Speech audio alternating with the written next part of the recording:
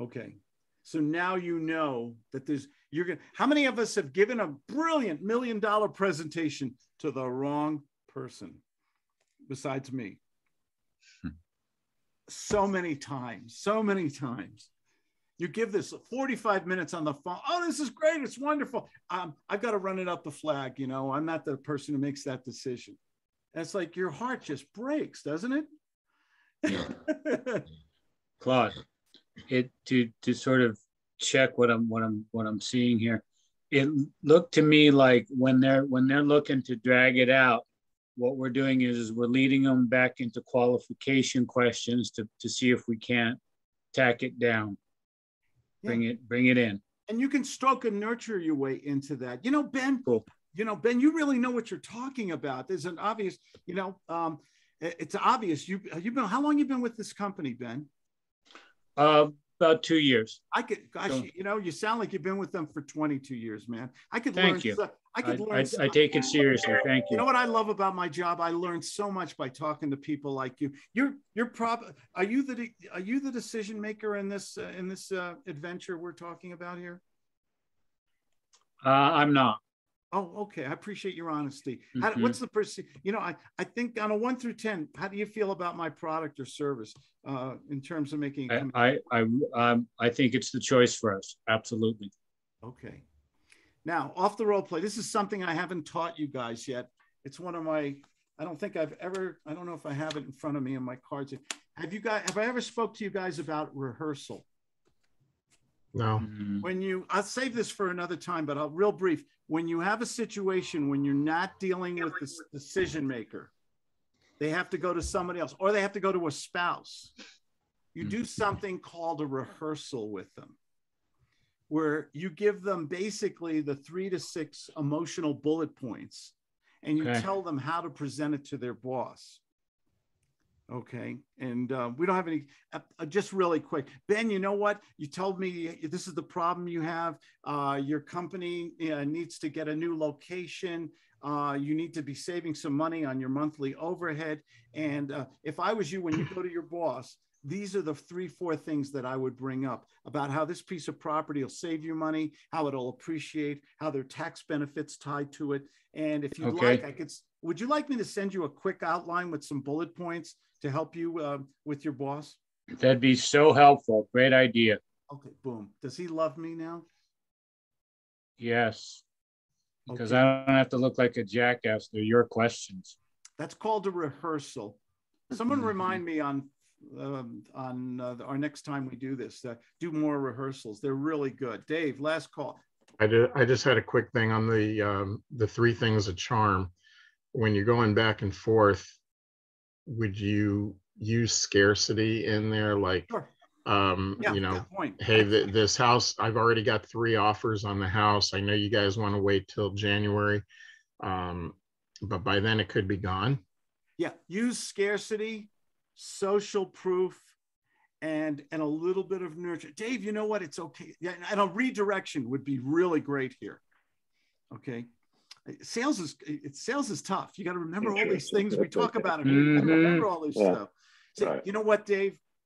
It's okay. I'm not a pressure salesperson. You're not comfortable or whatever. It's okay to say no to me. Don't worry. I've got so many people calling, and somebody's going to grab this thing. Unfortunately, I thought it was perfect for you and your family. It fit you. You told me it fit in your budget. It was right near the schools where your kids go. You know it's going to appreciate and everything. And you've been waiting years for a location like this. But maybe in another 5-10 years, something like this will come up again. So don't worry about it. There's no way we can. I mean, are you sure about? You know what, the thing that bothers me? We're going to get off this phone. And I'm worried that you're going to have a lot of regrets. Why do I feel that way? You know, you make a good point. Let me talk to my wife. I'll call you back by 4 o'clock today. It's got to be. I hate to do this. Maybe you sure we shouldn't just say it's over? No, I agree with over, you. Don't worry about it. We're still friends. Don't worry, man. It's okay. You want to go to the Denver game with me? Are you a Bronco fan? Can I wear my MAGA hat? I bleed blue and orange. Okay, can I wear my MAGA hat and Trump t-shirt too? Absolutely. But I'm going to convert you to the 49ers. So. Great, give yourselves a round. This was a good session, guys. Are you wrapping up? I was just going to say a couple of things that when you were touched on. One is I would have said, have you ever made a decision on your own before? Can you give me a little idea of, you have made some decisions independently before, right? And I'm not to push you, but you've made some decisions on your own before, right? Yeah, but this is a big one. I'm a little nervous. I'll be honest with you. I'm a little. Okay, good. So you absolutely would need to go. So when we talk again on the 3rd, imagine for a moment that what happens on the 4th. Imagine if on the 4th you went to your people and all of this was already in place and you were moving towards the goals that you and I talked about that you felt like our business could solve. Is that a decision that would move your company forward or maybe not? Well, I mean, I really like you and I like the product and everything. I like you too. I really like the fact that you're a Trump supporter. I just, no politics. I'm seriously, no comment. Don't touch it. Yeah.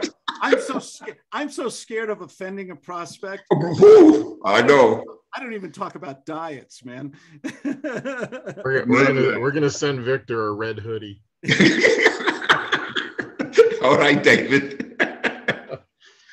Yeah. So anyway, I know you're getting off, but I just kind of wanted to, because I was thinking on those terms because before you had taught us a real key thing about, what happens the day after. You could either be on your way to where we talked about that you've already agreed is a great destination for you, or we could just be, warming up the car. Which one makes more sense for you? Well, I mean, I really want to do this. I'll tell you the truth. Sometimes when I make these decisions too fast, I live to regret it.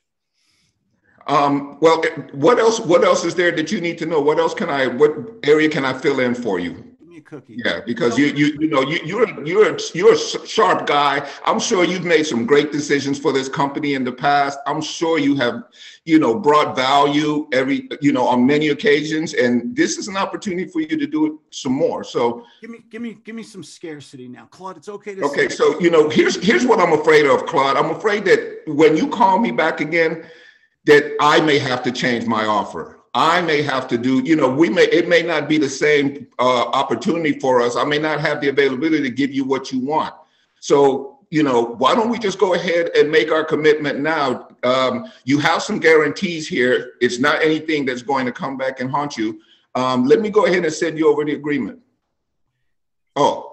This is where I talked a little bit about this on Monday. So this is where that was a perfect place for you to do a straw man. Say, Claude, don't worry about it. No pressure. You don't have to do this and everything.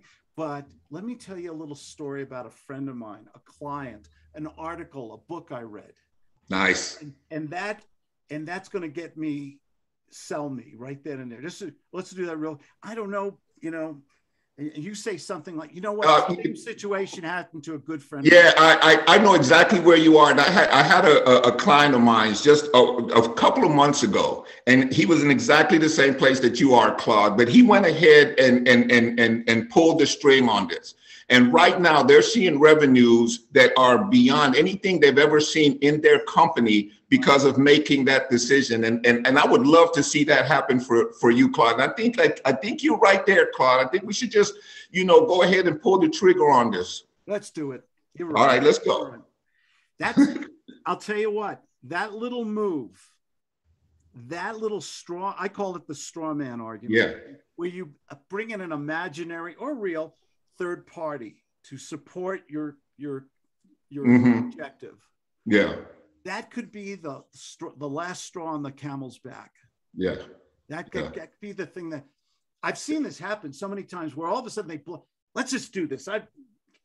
You're right. Let's do this. Would you say that falls in social proof?